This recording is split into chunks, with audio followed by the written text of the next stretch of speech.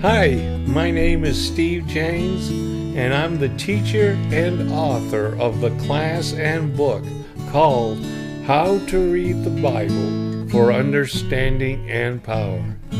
This is the More Abundant Life podcast, episode number 340, The Opening of the Class, Part 2.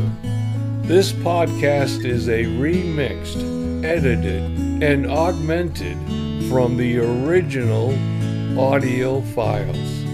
I originally taught the class every third Saturday of each month starting in January of 2005, a day in the Word each month until June, with a summer break finishing in September of 2005. Here is the opening of the class, Part 2. Well, moving on just a little bit further in this class, I think the next thing that I'd like to get into is the reverence and love for God. And I would like to start by going to almost in the middle of your Bible into Proverbs. Proverbs chapter 1. If you got your Bible and you went almost towards the middle, you would find Proverbs. Proverbs chapter 1, and we're going to start in verse 7. Proverbs chapter 1, and in verse 7, I'm going to get there. It says, "The fear of the Lord is the beginning of knowledge." Wow. In this class, we want to get an understanding of the Bible. We want to be able to understand the Bible, right? The Word of God. It says here, the fear of the Lord is the beginning of knowledge. Now, when you see that word fear in the Bible, there are two types of fear. One is being afraid, like you see a snake or something dangerous, you would back up from that. The other fear is the respect for God, an awe, A-W-E, of God. The respect and love for God. And this is what this word fear means in this verse. The fear or the respect of the love of God is the beginning of knowledge. Pretty neat. So, in a class like this, we're trying to understand the Bible. Here's the beginning of knowledge, right here. The fear or the respect or awe or love for God is the beginning of knowledge. And the second part of the verse says, "But fools despise wisdom and instruction." Now, we don't want to be the fools. We want to have that love for God. See, if you want to know God and you want to love God, you see that? There's a desire to do it. That's the beginning of knowledge. Go to Proverbs chapter 9. We're in Proverbs. Go over to chapter 9 and we'll read verse 10. And it says here, the fear, once again, the respect, the love of God, right? The love for God is the beginning of wisdom. You want to have wisdom? It starts with that respect for God. We should have great respect for God. I mean, He created the heavens and the earth, right? He put everything in its place, the stars in its place. He sent His Son, Jesus Christ. We should have that great respect for God. And it says it's the beginning of wisdom, and the knowledge of the holy is understanding. By understanding the Scripture, man, it's holy to do that. It's a holy thing. Can you imagine understanding the holy? God is holy. Let's go back to Proverbs, to chapter 2, verse 1. I love this section because it just demonstrates, as you read these scriptures, of how close God is to us and what we need to do, that beginning of knowledge, that beginning of understanding of the Scriptures. And it says in verse 1 of chapter 2, "My son, if thou wilt receive my words," the words of God, right, "and hide my commandments with thee." In other words, you learn God's word, you read God's word, and you keep those words. You keep them. You hide them, right? "That thou incline thine ear unto wisdom, and apply thy heart to understanding. If thou criest after knowledge, and lifted up thy voice for understanding." If thou seekest her as silver, and searchest for her as hidden treasure, then shalt thou understand the fear of the Lord, and find the knowledge of God. Now I love these verses here, because you know what? If you want to know about God, it tells you how to do it here. Just look at these words. It says, incline thine ear unto wisdom. I'm teaching God's word. Get your ears unto wisdom. Apply thy heart to understand. If thou criest after knowledge, sounds a little bit like prayer. God, I need some understanding. I need some knowledge. Can you help me, God? Whenever you go to God's word, when you're reading God's word and searching the scriptures, you should always say, God, teach me your word. A little prayer, God. God's always there with you anyhow. So say, God, would you give me some understanding, a little help? And God will give it. Because look, criest after knowledge. If lifted up thy voice for understanding, God, I need the understanding. Show me what I need to do in this situation. And then read God's word. If thou seekest her as silver, and searchest for her as hidden treasure that someone dug and put in a hole. See, in the lands and times of the Bibles, they didn't have banks. So if someone had a great treasure, one of the things they would do is bury it. And you know what? Something might happen, so they'd forget about it. Or some way or another, you'd be digging and you'd find some buried treasure. Wouldn't that be cool? It says, searches for her as hidden treasure. It says, then shalt thou understand the fear or the respect of the Lord, and find the knowledge of God. It says then. Then meaning, then shalt. Puts it in the absolute. You will absolutely understand the respect of the Lord and find the knowledge of God. If you want to find it, you will find it. But it tells you what to do. It says, apply thine ear. Apply thy ear, right? Apply thy heart to understanding. Criest after knowledge. Lifted up thy voice. God, help. Searches for, reads. Search those scriptures, right? Then, absolutely, you will know. Verse 6 says, for the Lord giveth wisdom, out of his mouth cometh knowledge and understanding. It's in God's word. See, God's word really is our contact point with God. As we read the words of God, we get the thoughts of God, the understanding of God. And as we have opportunity, need, we're in situations in our life, we can pick up this wonderful word of God, read it, ask God for help, and God will absolutely help. It's a promise in God's word. He will absolutely do it. Let's go to chapter 3 of Proverbs, and we're going to go to verse 13. Happy is the man that findeth wisdom. See, once you find it, man, you're blessed. Happy is the man that findeth wisdom, and the man that getteth understanding. For the merchandise of it is better than the merchandise of silver, and the gain thereof than fine gold. It's better than that. Once you understand the scripture, you're blessed. You're blessed as can be. You know, it says better than the merchandise of silver and the gain of fine gold. Oh, verse 15 says, she is more precious than rubies, and all the things thou canst desire are not to be compared unto her. To understand God's word is better than rubies. Man, and all that thou canst desires are not compared to her. Look at verse 16. It says, length of days is in her right hand, and in her left hand are riches and honor. Remember I said all scripture is profitable? It is. It's profitable. It says here, length of days are in her right hand, and in her left hand are riches and honor. Verse 17 says, her ways are ways of pleasantness.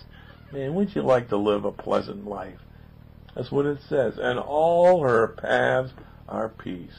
Man, That's a prophet. What do you want in life? Would you like to have pleasant times and live in peace?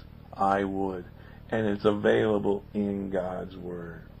Verse 18 says, she is a tree of life to them that lay hold upon her, and happy is every one that retaineth her.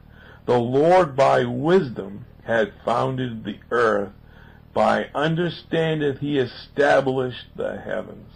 God made it all available. He put it all together, and then he put a book out, the Bible, the Scriptures, so that we could understand and know. And this Word of God is so vitally and very important to us, and it's very profitable to us. All Scripture is profitable. Another thing that I see from the research of God's Word, the research of the Scripture, as we search the Scriptures, is that God wants us to be able to break the bondages, to be set at liberty, to have the deliverance that God makes available. And this is all written in the Scriptures as we search the Scriptures to let the Scriptures say what they say.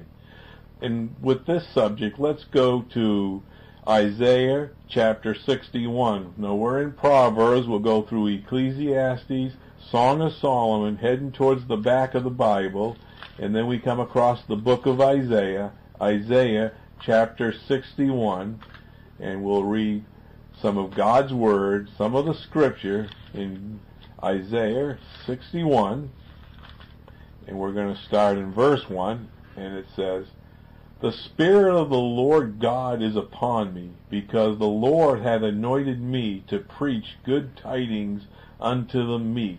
He hath sent me to bind up the brokenhearted, to proclaim liberty to the captives, and the opening of the prisons to them that are bound. The Spirit of the Lord is to bring good tidings, to bind the brokenhearted, to proclaim liberty to the captives, to the opening of the prison to them that are bound, to proclaim the acceptable year of the Lord, and the vengeance of our God, and it says here, to comfort all that mourn. Our God is a God of great comfort also. And this is what was written in Isaiah. Now let's go to Luke chapter 4. In the Gospels, the Gospel goes Matthew, Mark, and then Luke. Luke chapter 4, and we're going to start in verse 16, and we're going to see here that Jesus Christ is going to read these records that we just read from Isaiah. And in Luke chapter 4, verse 16, it says, and he came to Nazareth. This is talking about Jesus Christ. He came to Nazareth where he had been brought up. And as his custom was, he went into the synagogue, and on the Sabbath day, and he stood up for to read. Jesus Christ is now going to read the Scriptures. And there was delivered unto him the book of the prophet Isaiah, which is the book of Isaiah.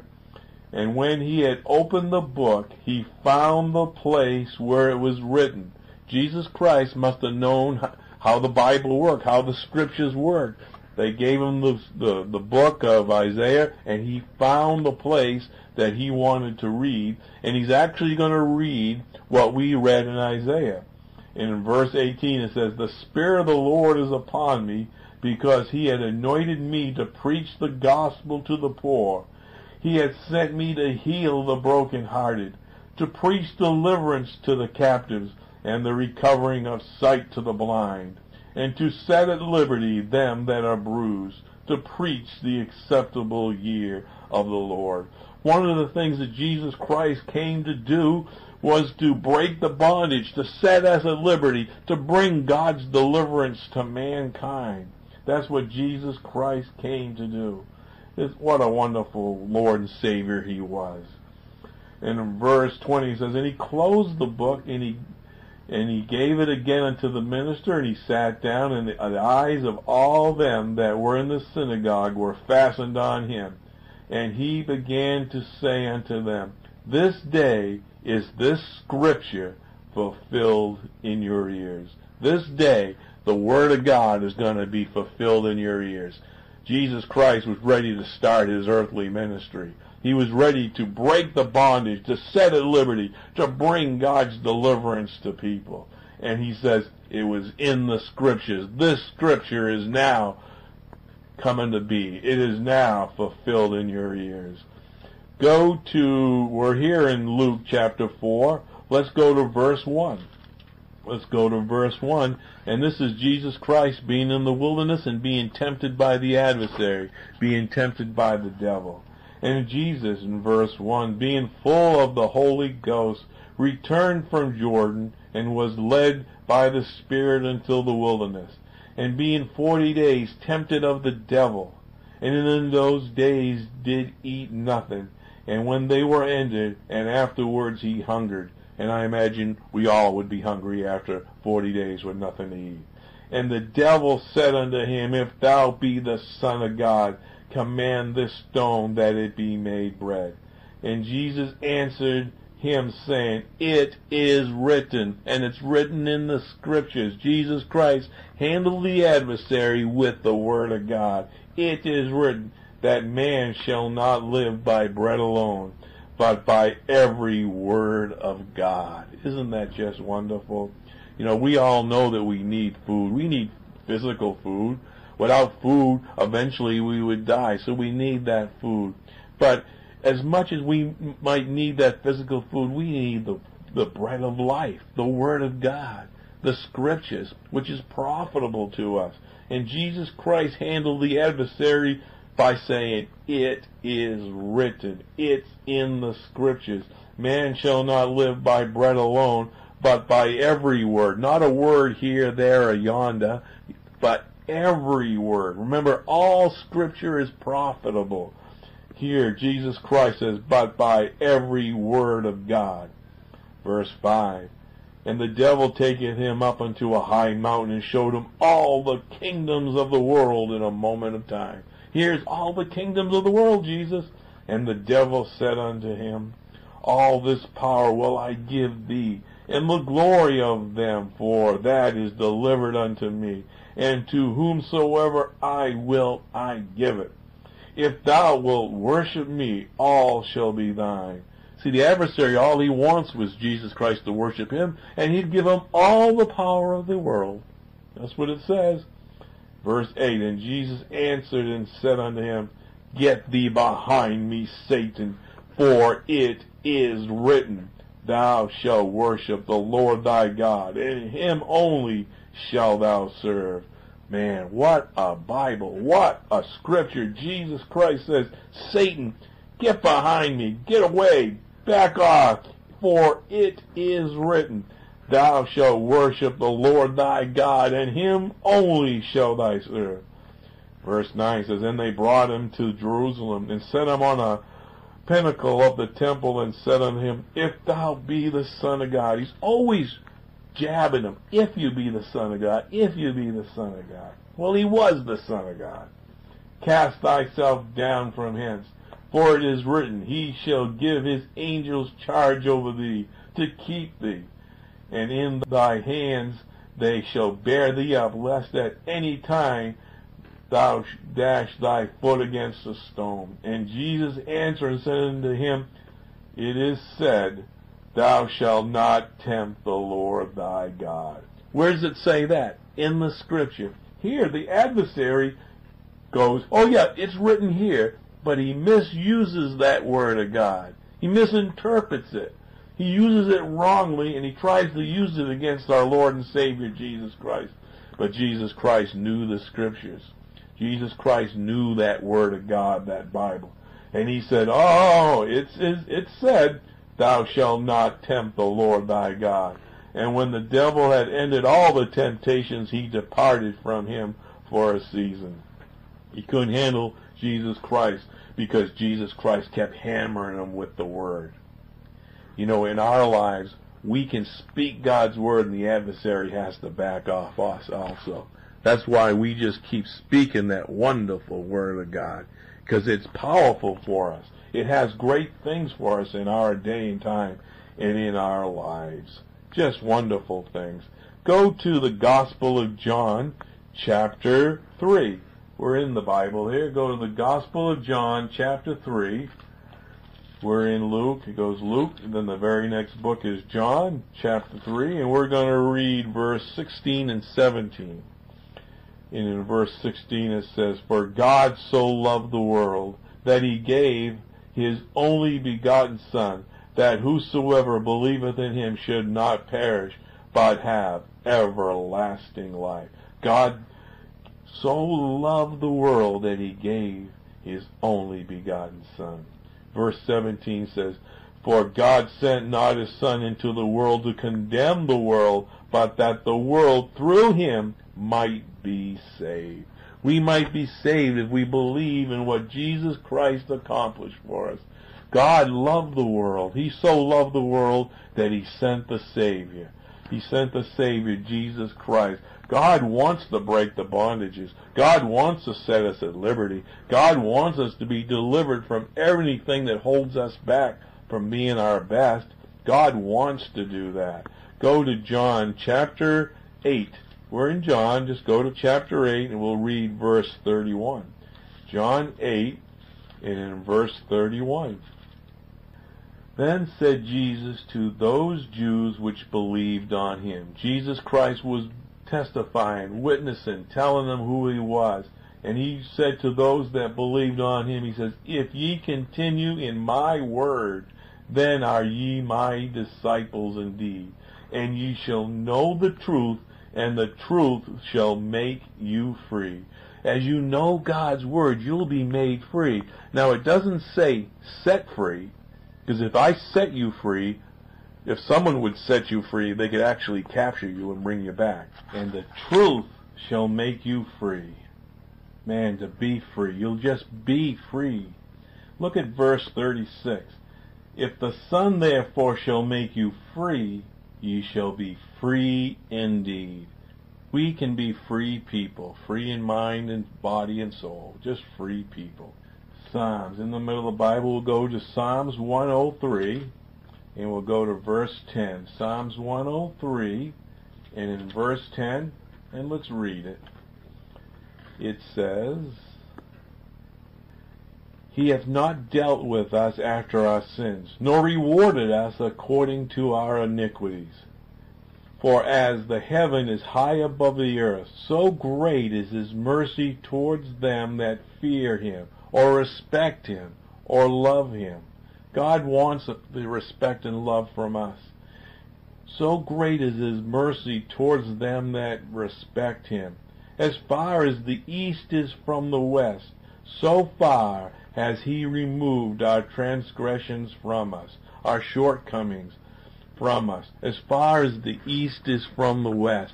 You know, if you was to look at a globe and you was to head east, you would never end up west. You know what I mean? You'd never be heading west. If you were to go west, you'd go around the globe and always be going west. But if you were look at a globe again and you were to head south, you'd be going south, south, south, south. And then there's a place where then all of a sudden you'd be heading north. See that? There is a place where the north and south meet, but the east and west never meet. Wherever you're standing and you're on the globe, one way is west, one way is east. They never meet. And look at God's word here in verse 12. It says, "As far as the east is from the west, so far hath he removed our transgressions from us. Like as a father pitieth," and that word pitieth is the word love. "Like as a father loveth his children, so the Lord pitieth or loveth them that fear, or have respect for him. For he remembereth our frame." He remembers that we're dust. "For as man, his days are as grass, as a flower of the field, so he flourish. For the wind passes over it, and it is gone, and the place thereof shall know it no more. But the mercy of the Lord is from everlasting to everlasting, upon them that fear or respect him, who have love and awe for God, and his righteousness unto his children's children." That's what's available for us. For those who love God, that's the starting place. We start by loving God. And then we have love and respect for the scriptures that make known God, the Word of God. And then we have a desire to know God, and as we have that desire to know God, we can start to search and read the Scriptures, which is profitable for our lives, that we may have tremendous profit in our lives. I like to close with this thought. It's not important what my opinion is. My opinion doesn't matter, but what does matter is what does the Word say? What does that wonderful Word of God? In this class, you are going to learn how to research and search the Scriptures to see what God's Word says as you read it. And you'll be able to search the Scriptures to see if it's true what people are saying. And you'll be able to understand God's Word for yourself and to be able to tap into the resources for the more abundant life, to be able to break the bondages in your life, to be set at liberty, to have God's deliverance. God wants you to have life and to have it abundantly, to live victoriously, to have life in a great and wonderful and powerful way. And it's available as you search the Scriptures daily to see what's available. That's why this class, we're going to learn how to read our Bibles, our Word of God, our Scripture, for understanding and power. As you go through this podcast class, you will learn how to tap into the resources for the more abundant life that Jesus Christ came to make available. You will be more and more powerful as time goes on. You will be able to live the life you've always wanted. To help you understand the Scriptures and to learn the important Scriptures for your life, I would like for you, as we go through this class, that you use your Bibles as we go through different Scriptures throughout the class. Working with your own Bible will make the Bible a working, living, and vibrant part of your life as you learn how to read the Bible for understanding and power. You can use any Bible you would like to use as we go through the class. You can use a regular book Bible or an electronic Bible to learn how to find important Scriptures as you go back and forth in your Bible. It will be important for you to learn how to make your Bible your friend, your daily resource for power in your life, as you carry the thoughts of God's Word in your mind throughout your days. Something that has helped people is they have learned the books of the Bible in the order they're written in. They have taken the table of contents, learned the names of the Bible books in the order they are in the Old Testament and the New Testament. Another thing that I have seen some people do is make notes from the syllabus that's in the show notes. They either use the page number or some other flagging method to find the verse. Any way that you would like to make it easier for you to learn how your Bible works for you. It's a tool for the rest of your life. Until the next session, how about starting to read your Bibles? Or go over the show notes from the last session to get ready for the next session. In the next session, we will learn how we got our Bibles.